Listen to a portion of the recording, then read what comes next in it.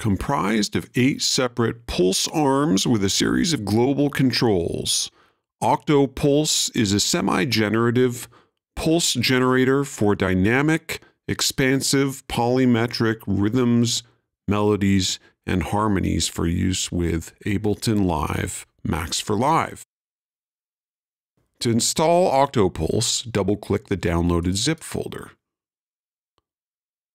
From there, you can take the MFA Octopulse folder included within and drag it to your user library, presets, MIDI effects, Max MIDI effect folder.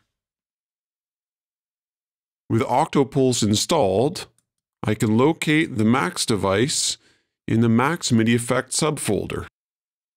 I will drag it to a MIDI track with wavetable already instantiated. Octopulse is a MIDI effect and therefore must be placed prior to instruments. It produces MIDI information which instruments will translate into sound. It can also process transposition information as well, as you'll soon see. Now, because I have not altered the key or scale of the global hub instance in this project, the Octopulse arrived and displays a chromatic scale, but I will change the scale here in Global Hub, which is not necessary if you do not have one instantiated, but I will set it to a C minor scale for now. And as I press play on the global transport, the default pattern of Octopulse's 8 global pulses will commence.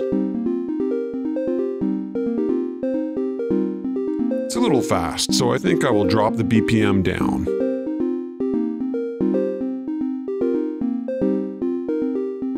Here we have a variety of global pulse settings, randomization settings, 8 pulses in the center, and output settings on the right. Let's begin by looking at one single pulse. Pulses can be deactivated by clicking their number.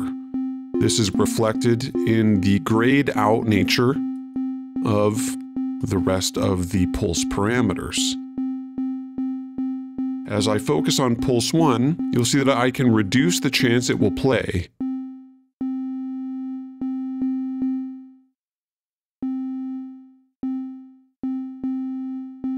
I can change the pitch at which it will play, conforming of course to the Aeolian minor scale imposed by the instance of Global Hub.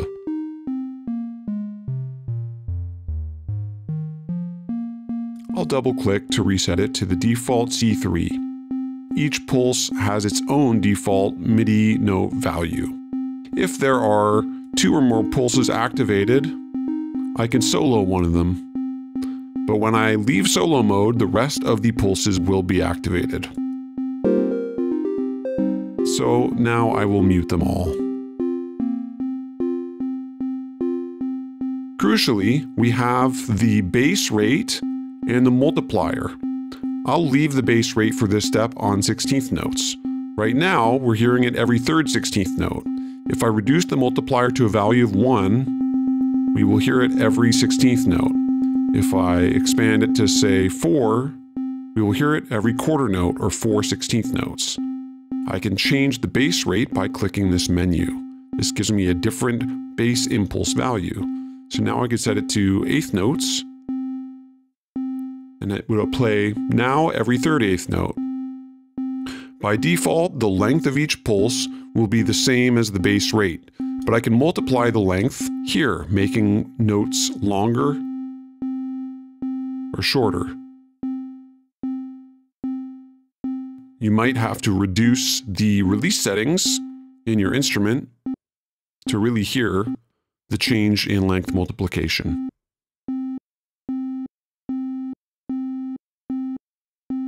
I'll set this back to 16th notes.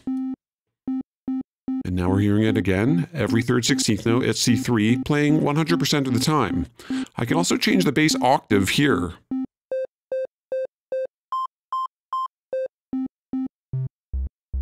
And I can induce octave randomization on a per pulse trigger basis here.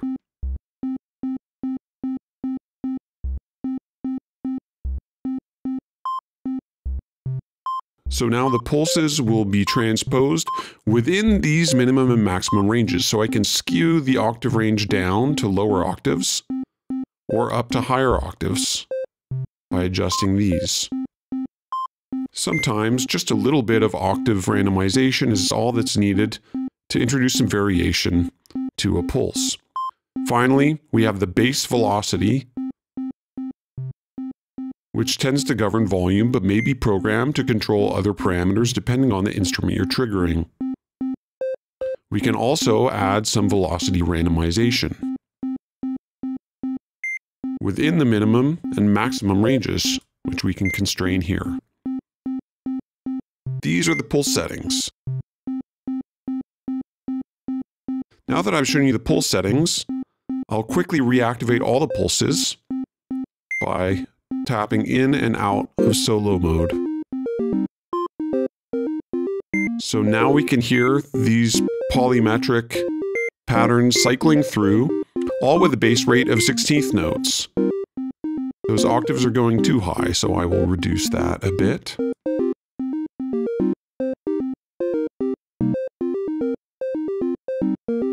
So now, for example, I'll solo each step in turn and quickly explain. Here's our D sharp 3, playing every 5/16 notes. Here's a G3 playing every 7/16 notes. An F3 playing every 9/16 notes.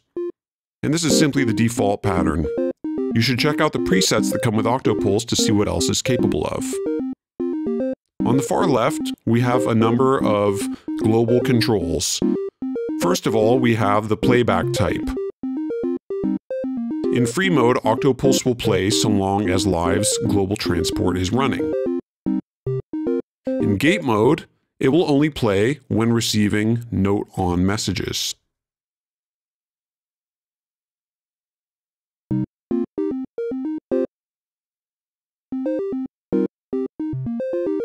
However, it does not re-trigger when doing so. As long as Octopulse is in receive mode, it will also transpose by receiving the MIDI note in pitch, of course, while staying within the selected key and scale.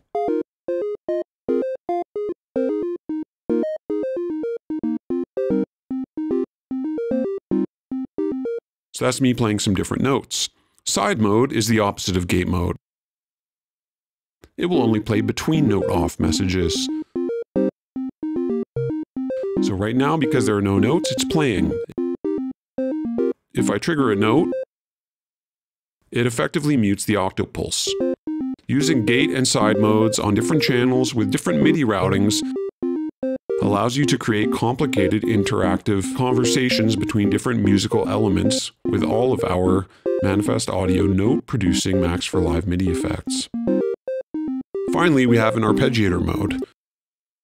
Like free mode, so long as receive is enabled, it will transpose whenever I play a different MIDI note.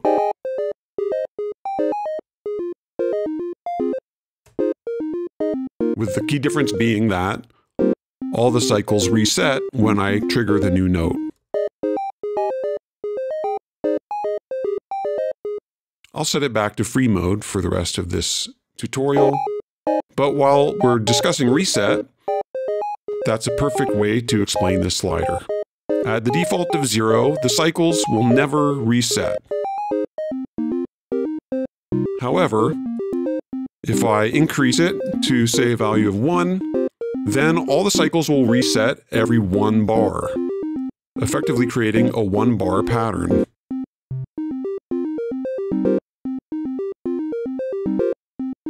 This makes Octopulse highly flexible for generating musically intelligible patterns as well as the sort of endlessly sprawling patterns that it already offers. A 2-bar interval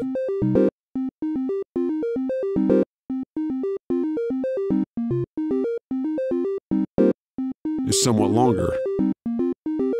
Now here we have our global play chance, and this is where the sort of central control of all arms, all pulse arms of our Octopulse come into play. These percentage sliders, it should be noted, will override individual pulse parameters, so be advised you may need to reset some of them if you had them configured in a particular way after adjusting these percentages. So to make the entire pattern more minimal, I can reduce the chance of play for all steps simultaneously.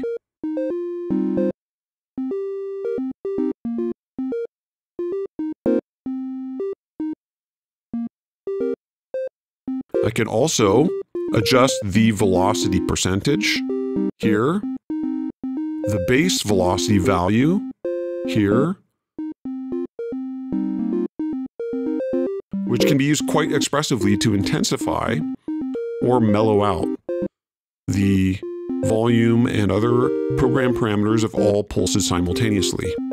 We can also adjust the global minimum and maximum velocity randomization ranges for all pulses simultaneously. The slider here has a lighter gray color corresponding to the lighter gray of the octave settings. Here we can globally induce octave randomization for all pulses.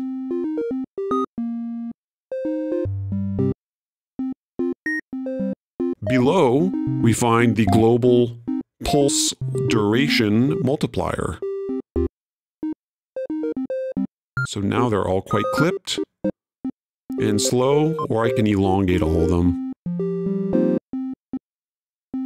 Finally, below this slider, we have a global hold percentage.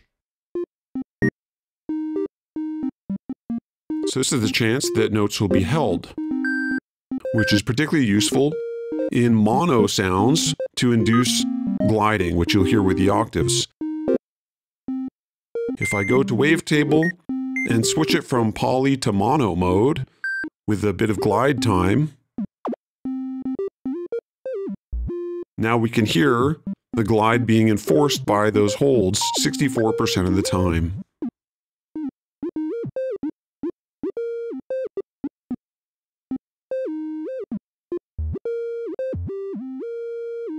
That's 100% hold, so all notes are fully sustained.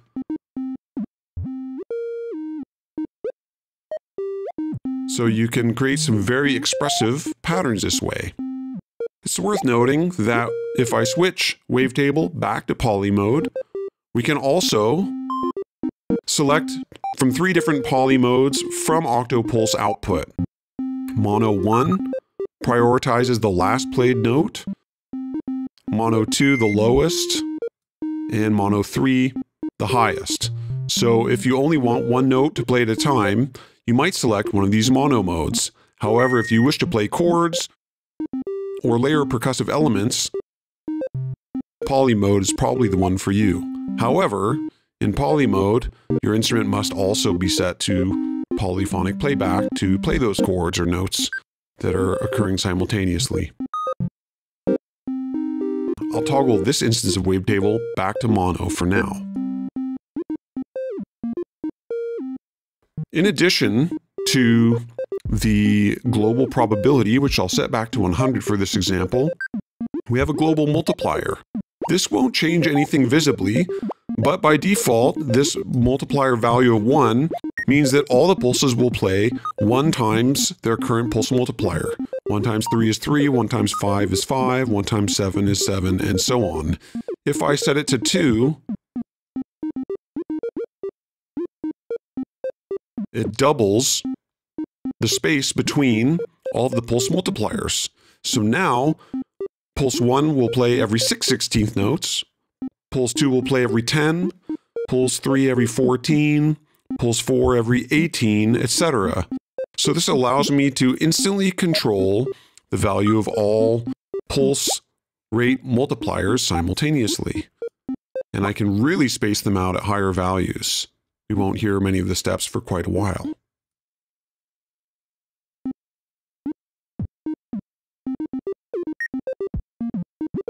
Finally, we have a global offset stagger. This is useful when working with quarter note or eighth note patterns, but really any pattern at all. This allows you to offset the start point of the entire pulse pattern for all pulses simultaneously by a metrical value here, which we won't really hear without a metronome. I'll enable the metronome to hear it briefly. So if I offset this by 1/8 note,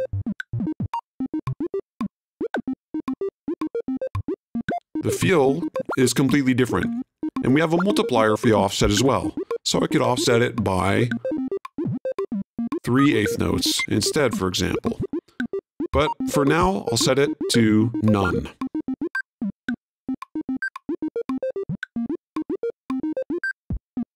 Now, here we have our randomization settings.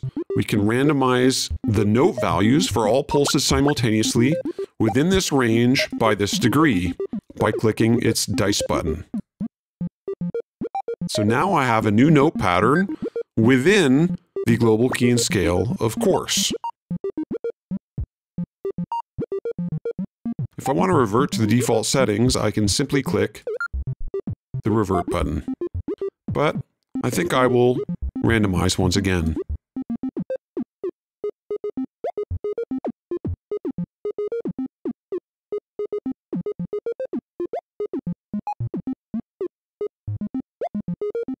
Now I can also randomize the rates by this percentage.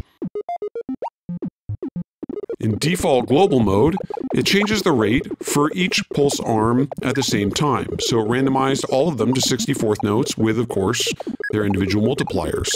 I can also use this to simply globally set all pulse base rates to a musical interval. If I switch from G or global to I or individual pulse randomization mode and click randomize again, each step will have its own pulse rate randomized. So now we have 16th note triplet times 3 on pulse 1, 32nd note times 5 on step 2, and etc. So there's no right or wrong, it's just a matter of knowing which one you want to use in a given scenario. I'll switch back to global mode and set them back to 16th notes for now. Finally, we have the global multipliers, and we can randomize the rate multiplication of all pulses, again, according to this probability or chance of randomization, degree of randomization, within these constrained ranges. So I'll set this to between 3 and 9, for example, and hit the randomization button. Now, I can randomize all of these together at the same time with the global dice, instantly generating a new pulse pattern. That might be too extreme, and for example, it set them all to quarter note dotteds, which is going to be a very slow pattern. So, to avoid the rates being randomized as well, I can lock them. A locked randomization parameter will ignore the global randomization. So now I can set the rates back to my 16th note setting, and as an alternative to the lock, I suppose I could also set the probability amount to 0, but I'll click randomize again, and you'll see that while the notes and multipliers change, the rates remain the same. Finally, we have a global reversion back to the default pulse states here.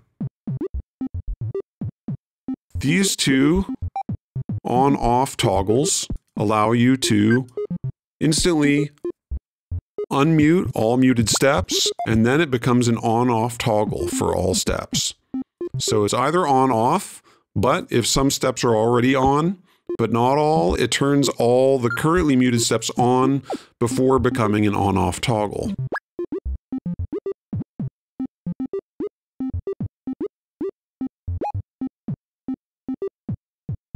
The inversion toggle, on the other hand, activates deactivated pulses while deactivating the currently active ones. So you can quickly create two different versions of pulse patterns together all at once. Okay, so finally, if I want Octopulse to not receive incoming transposition, I can disable receive mode. Now it will only transpose internally, in other words, according to this slider here. With this slider, we are adding and subtracting so it works together with incoming MIDI transposition in receive mode.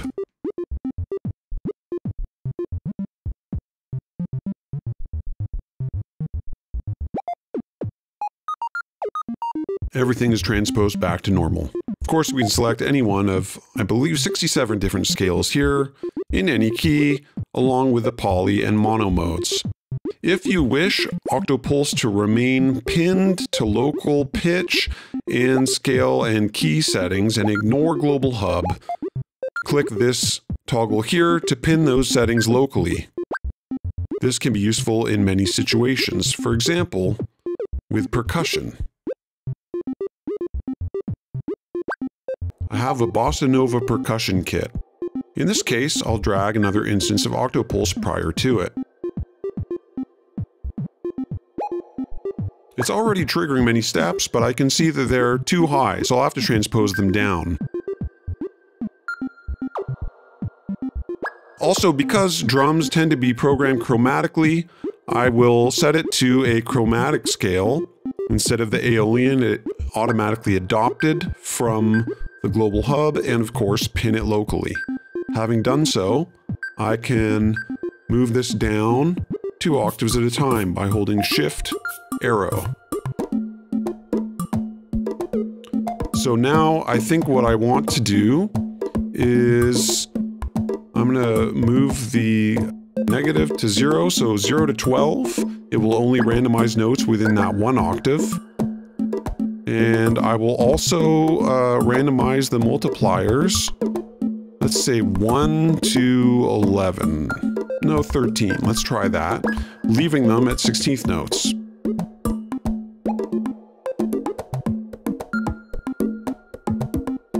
I think a bit of velocity randomization would also help. Getting pretty funky.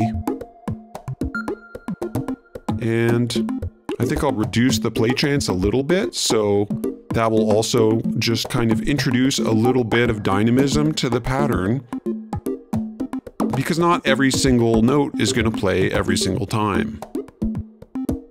I'll also set it to reset every 4 bars.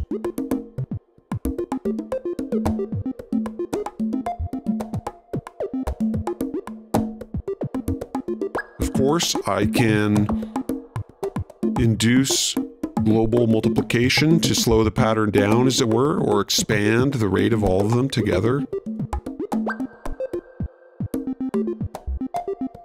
This can be useful for dynamic changes. I can also slowly build a rhythm up, 1 pulse at a time.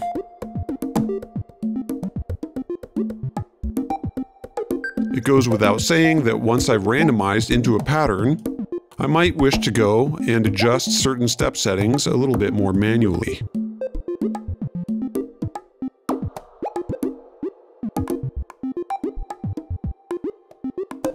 Now I can re-enable pulses 1 at a time, and of course, all at once here. Now to capture results, I can insert an audio track and configure it to receive from the kit or the wavetable. In this case, I'll set it to receive from this drum kit, arm it to record, and begin capturing as I perform with the Octopulse settings.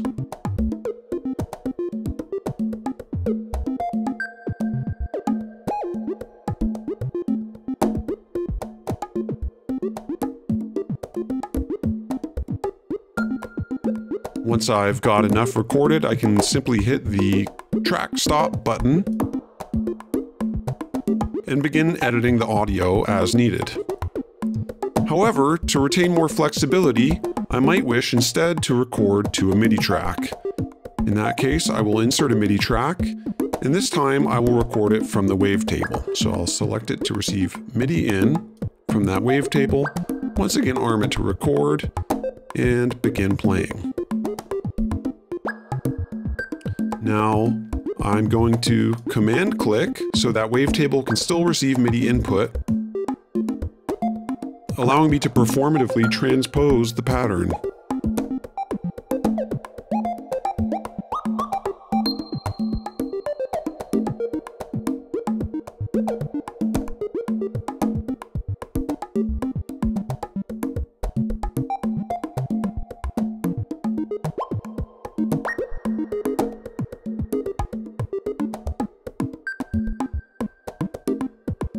I can, of course, also change other parameters here.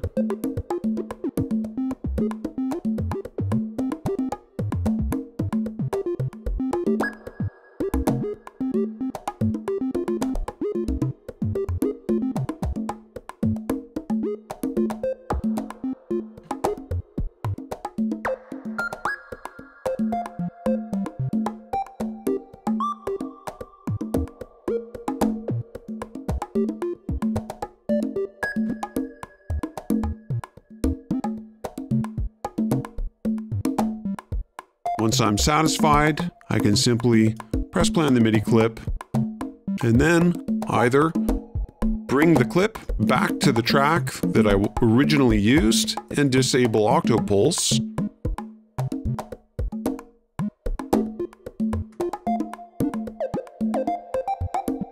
and play the notes that I captured, editing as needed throughout. Or I could leave it on the track where it was recorded and simply express it through a new instrument by dropping a new instrument onto that track. So this has been a brief look at some of the many features Octopulse can offer for both melodic, harmonic, and rhythmic content to give you all kinds of control to create new rhythmic, polymetric patterns that would be very difficult to control any other way.